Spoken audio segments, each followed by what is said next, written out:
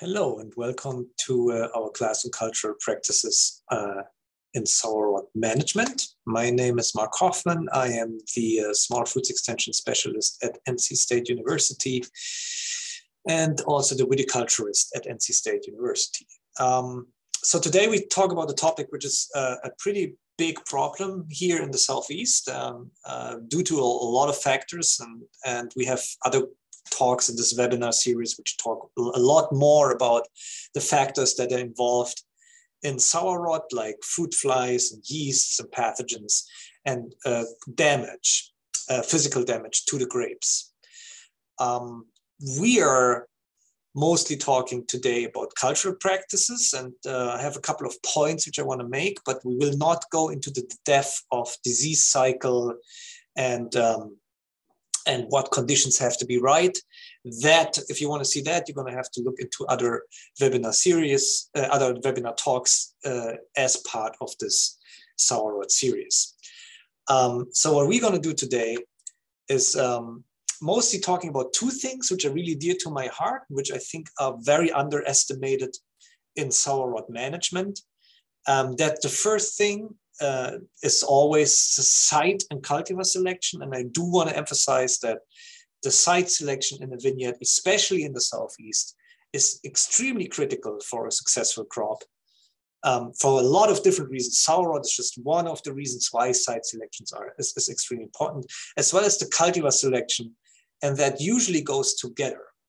So again, I want to make this point later a little bit, so we got a little bit more in depth. And then the second part we will talk about are some of the cultural practices which you can deploy to mitigate some sour rot damage if you already know that you have susceptible cultivars in your vineyard. So that's a lot to cover. It will take probably another 15 minutes, so I hope you can bear with me. Again, we're not going into disease cycle. We're really focusing on two aspects: site and cultivar selection, number one, and the second one is cultural practices, which might help to mitigate. And a lot of that will sound very familiar to you because we will talk about site selection and pruning and shoot thinning are tools to mitigate sour rot incidents.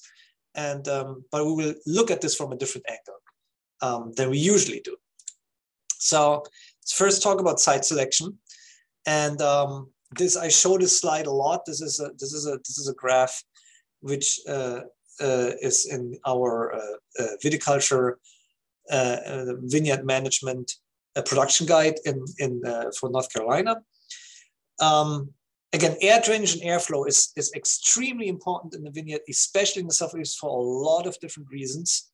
The first things you have to keep in mind is that a vineyard and a vine needs sunlight as well as good air drainage and good microclimate around the fruit zone and the clusters.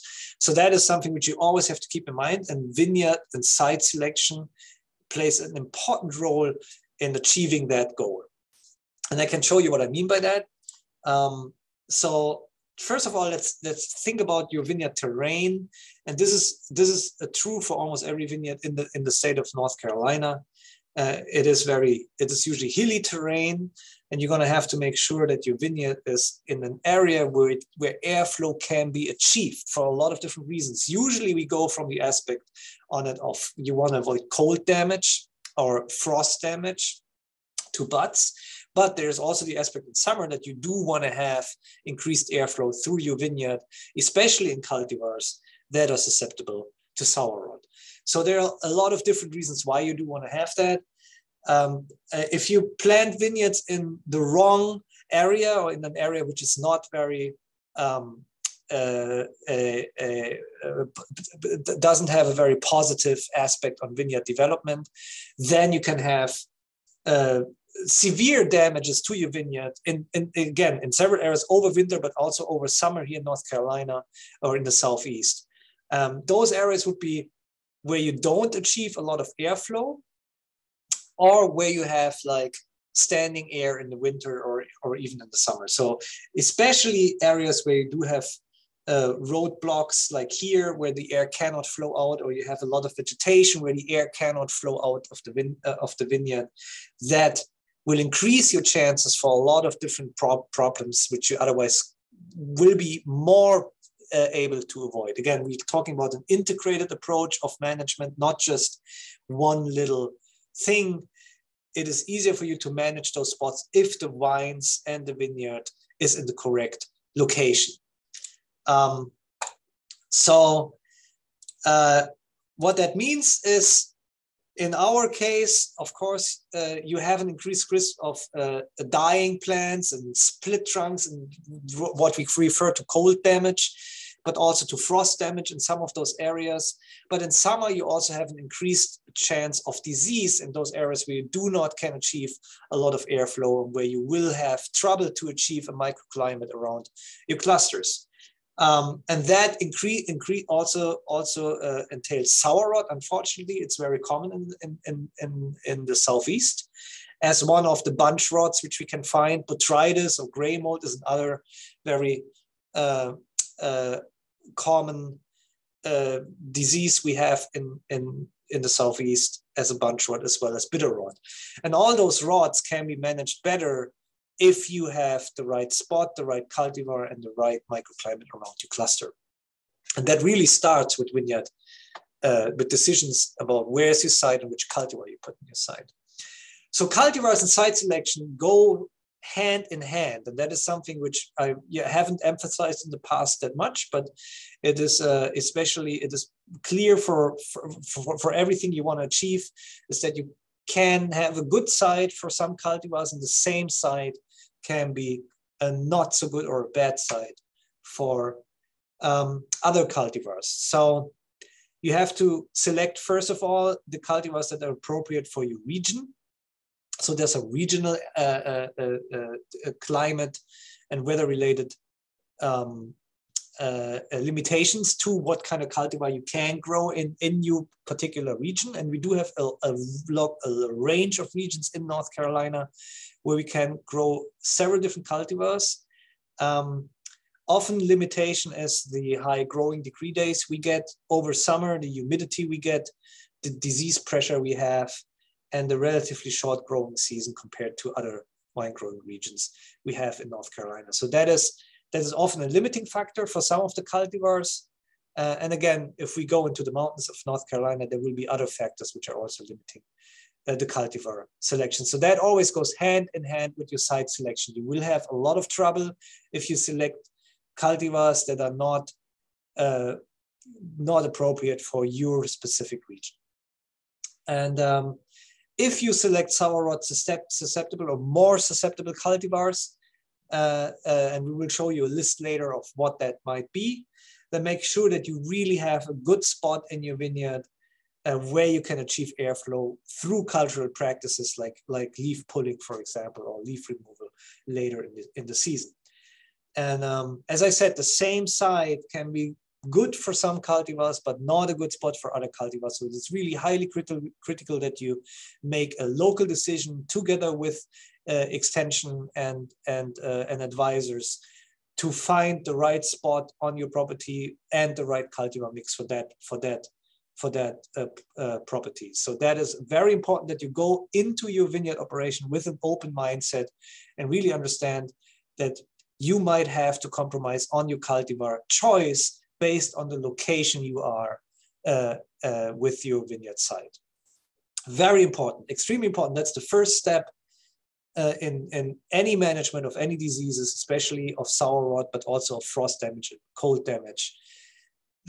You have to be open-minded in your cultivar selection for your site.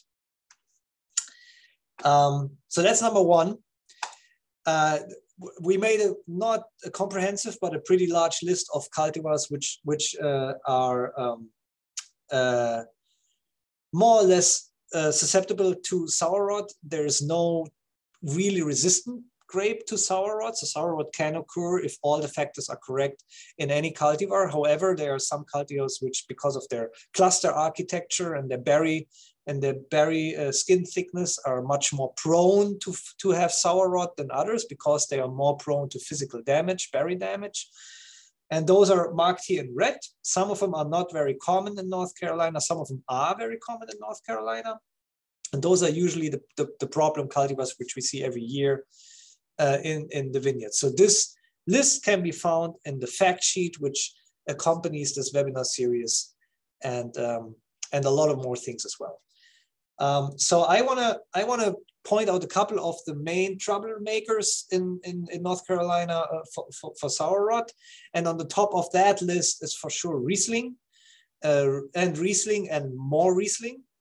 Riesling is one of, it has a very tight cluster compactness. It has very thin skins, and it is a cultivar which we see in almost every vineyard in the Southeast, having problems with sour rot in almost every year. So if you plant Riesling, there's a very high chance that you will encounter sour rot problems in your specific site, even if you have a very good site, and even if you apply cultural and chemical management as you're supposed to do. So that is something which you do have to keep in mind. And often Riesling harvest is then decided by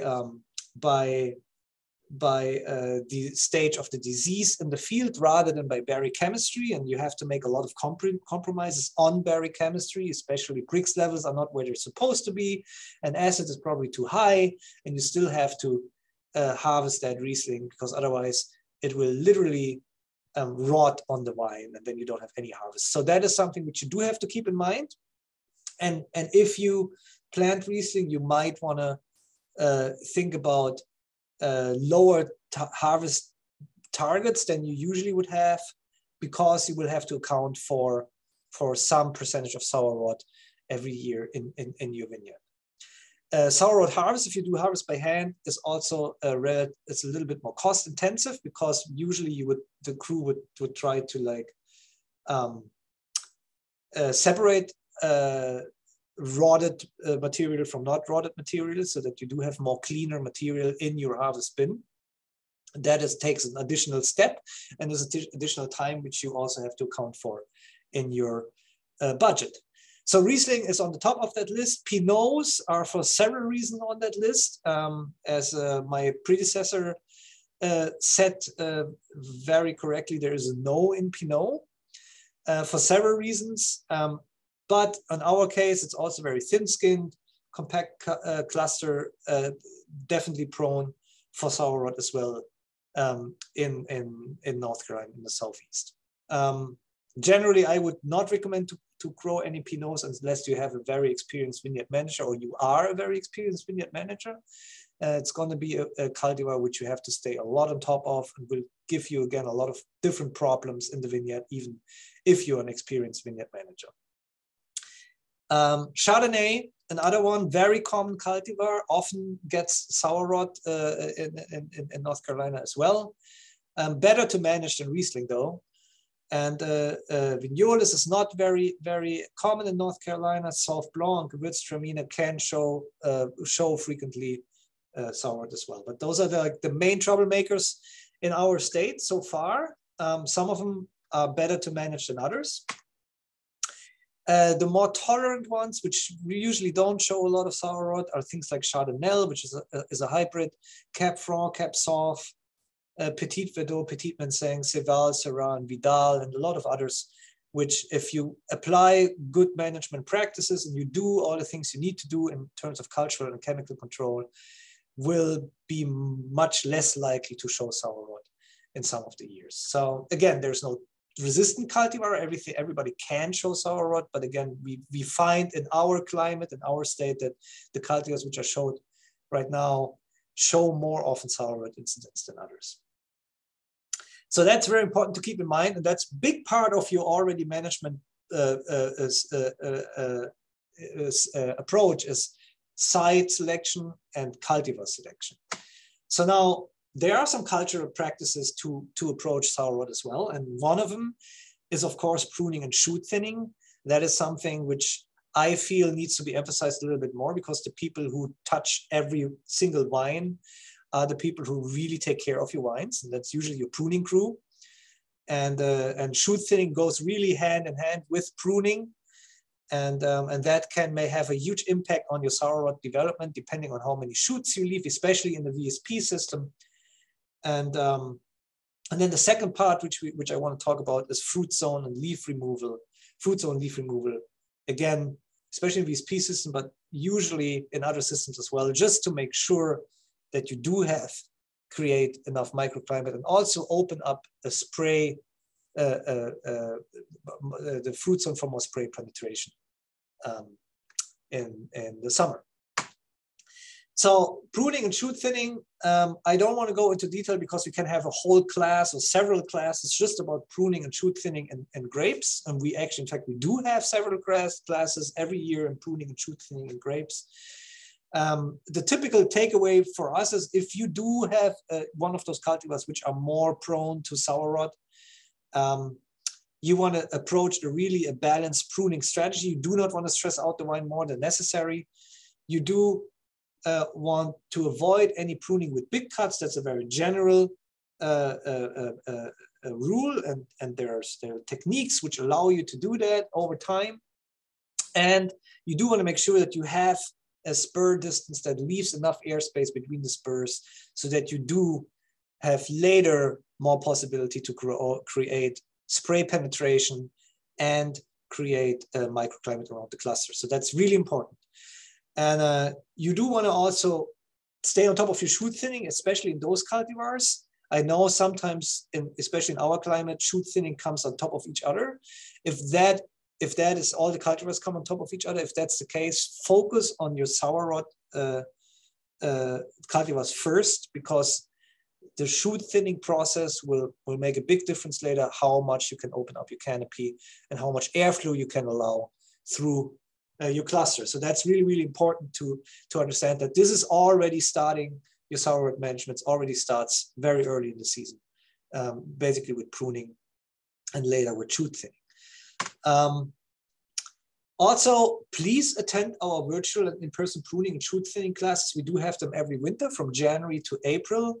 We stepped up the game and we invited a international pruning specialist to our classes. It makes a lot of sense for you to attend them. They're very intense, very long classes. There are three classes. Each class is 3 hours, and then we do have a pruning workshop in person.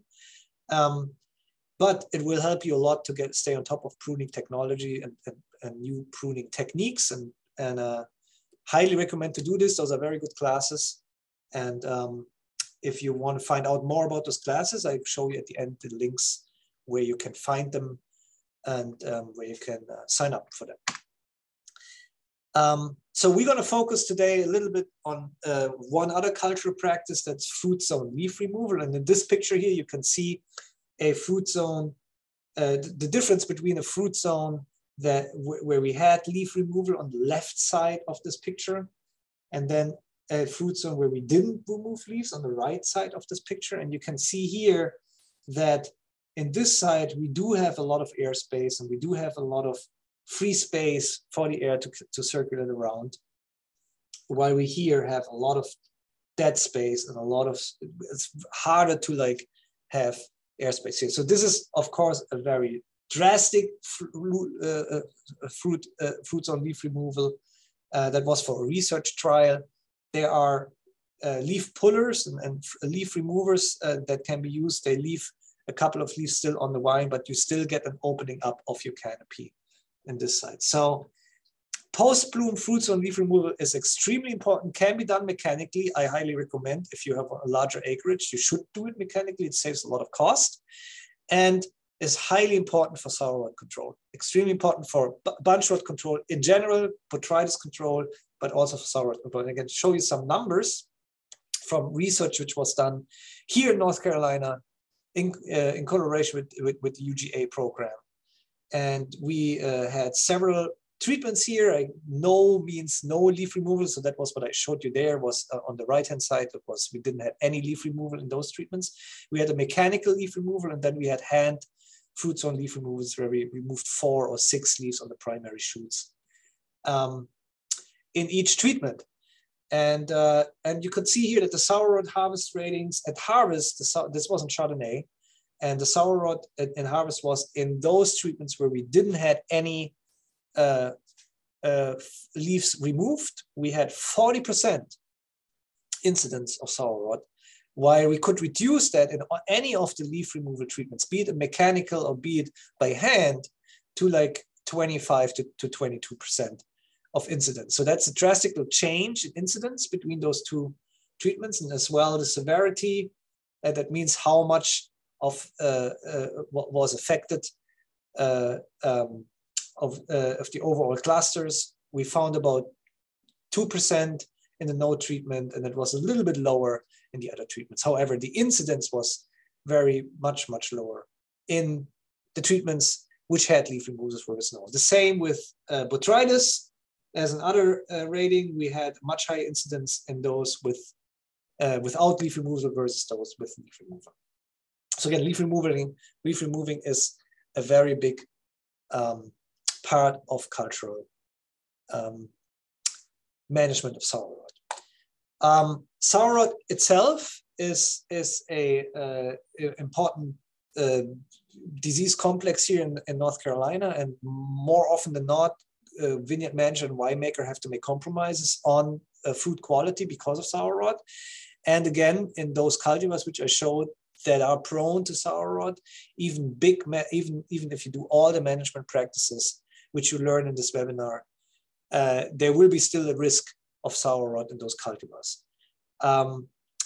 If you want to find more information, including other webinar videos, or including the flyers, or including class schedules for like the year, please visit grapes.ces.nccu.edu.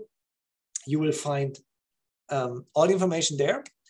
Another resource is smartfruits.org. That is a consortium for the Southeast, where we have several updated IPM management guides, and one of them is for vineyards. So that is a document which is updated every year. It's for free, and I highly recommend everyone who has a vineyard should have this document and should follow this document as well. And then, of course, the PDIC is taking samples, disease samples, if you want to send disease samples there, but it's probably better in sour rot to just send a picture to the specialist or to the extension agent of your county. And that is it from me. We only had 50 minutes to do this, so I hope that was helpful. Please send me an email if you have any questions. You also can visit me under my website and follow us on Instagram. And I hope you do. And with that, I am happy to answer your questions anytime. And thank you very much for your attention.